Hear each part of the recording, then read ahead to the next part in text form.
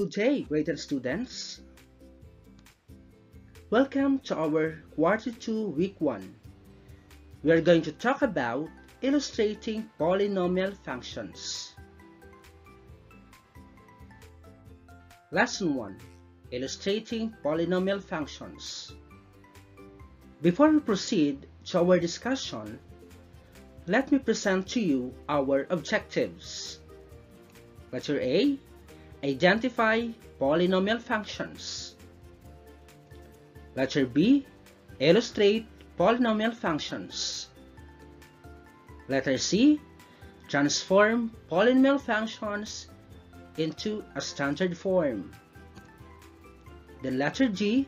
Identify the leading term, leading coefficient, degree of the polynomial, and constant term. Now, let us have an activity. You are going to determine whether each of the following is a polynomial function or not. I will give you 3 seconds in every number. Are you ready, class?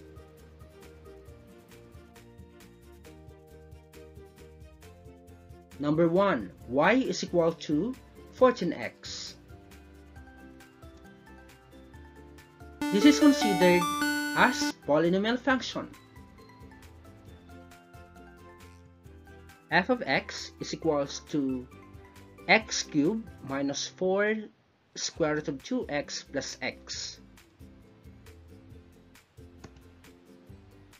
This is not a polynomial function. Third one, y is equal to negative 2014x. This is an example of polynomial function. P of x is equal to 3x raised to 1/4 plus 9. This is not a polynomial function. P of x is equal to 1 over 2x cubed plus 2 over 3x raised to the 4th power is not a polynomial function. Y is equal to pi.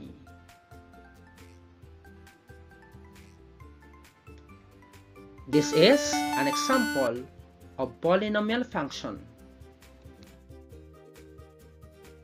Y is equal to 3x raised to square root of 3 plus square root of 3x squared plus 9x plus 2.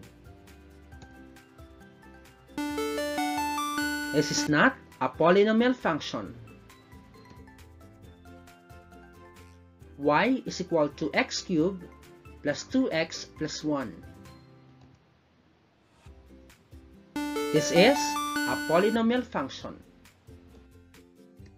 F of x is equal to negative 4x raised to negative 100 plus 4x raised to 100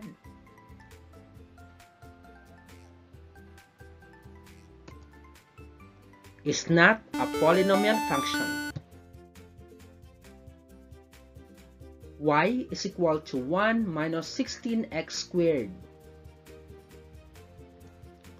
This is considered as polynomial function.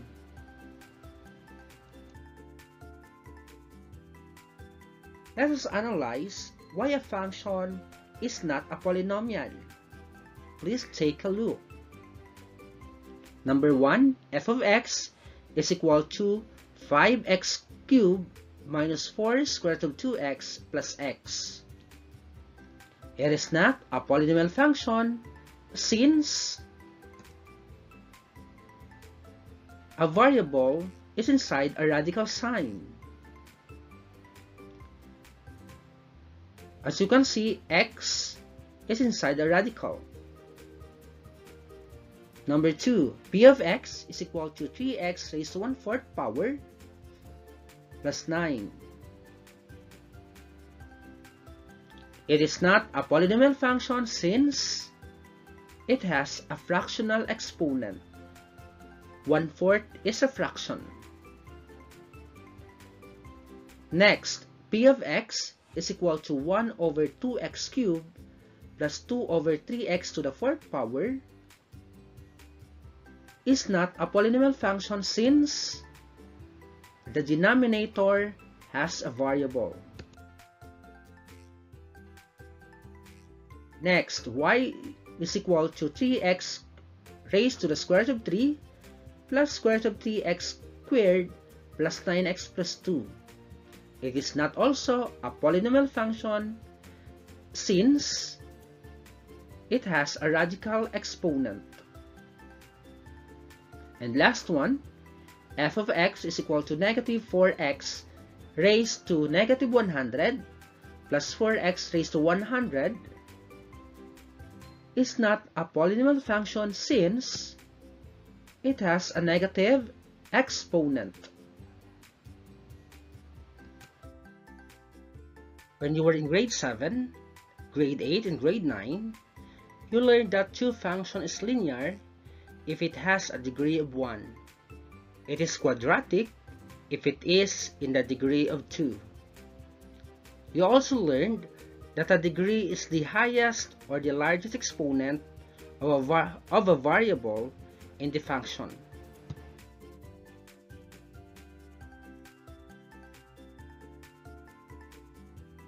These functions are linear, quadratic, cubic, and other functions of a higher degree belong to a class of functions called the polynomial functions. If the degree is 0, or if it is a constant, it is what we call a constant function.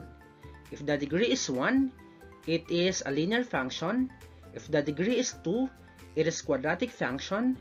If the degree is 3, it is cubic function. If the degree is 4, it is quartic function.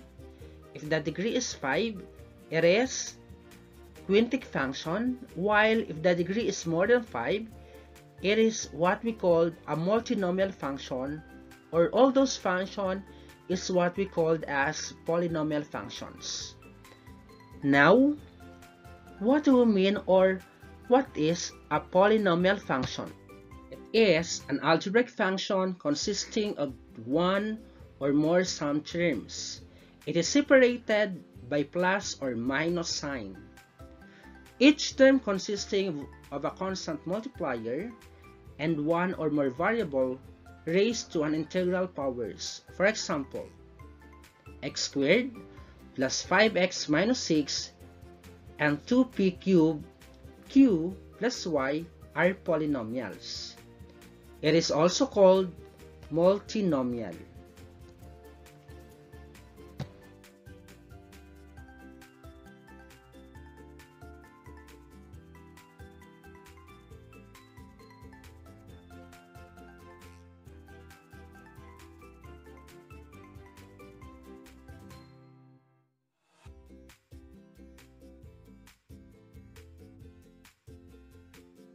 It is a function of two or more terms.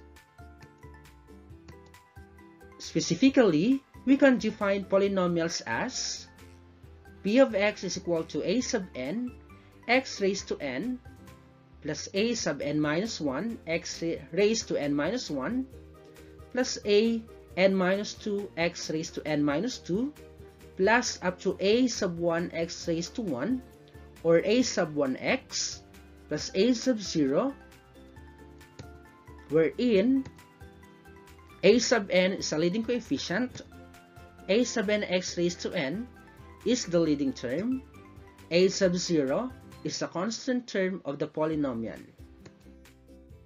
For example, let us consider polynomial function. P of x is equal to 5x cubed minus 4x squared plus 7x minus 8. Let us determine the parts of the polynomial function. 5x cubed is a leading term, or it is a term with the largest exponent or with the highest exponent. 5 is a leading coefficient, or it is the numerical coefficient of the leading term. and 3 is a degree of the polynomial, or it is the exponent of our leading term.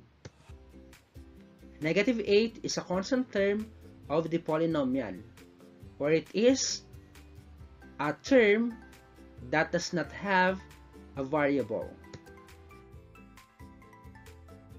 Use the given polynomial to get standard form of the function: leading term, leading coefficient, degree of the polynomial, and the constant term.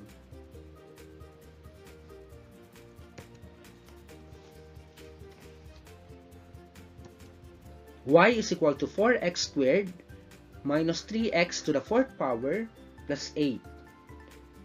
So to get to standard form, we need to arrange the terms in decreasing power of x. So the standard form is y is equal to negative 3x raised to the 4th power plus 4x squared plus 8. So 3 or negative 3x to the 4th power is a leading term. Negative 3 is a leading coefficient. 4 is the degree of the polynomial. And 8 is the constant term of the polynomial. Another example. Use the given polynomial to get the standard form of the function: leading term, leading coefficient, and degree of the polynomial, and the constant term. Y is equal to x times the quantity of 2x plus 2. Since the function is in factored form, we need to make it in standard form. So we need to distribute x to 2x. X times 2x is equals to 2x squared. And x times 2 is equal to positive 2x. So therefore, the standard equation is y is equal to 2x squared plus 2x. So 2x squared is the leading term. 2 is the leading coefficient. 2 is the degree of the polynomial. And 0 is the constant term of the polynomial. So let's have an activity. Please visit your Google Classroom for an enrichment activity.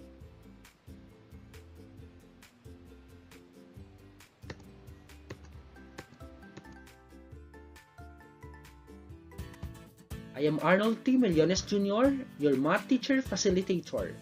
Thank you and God bless.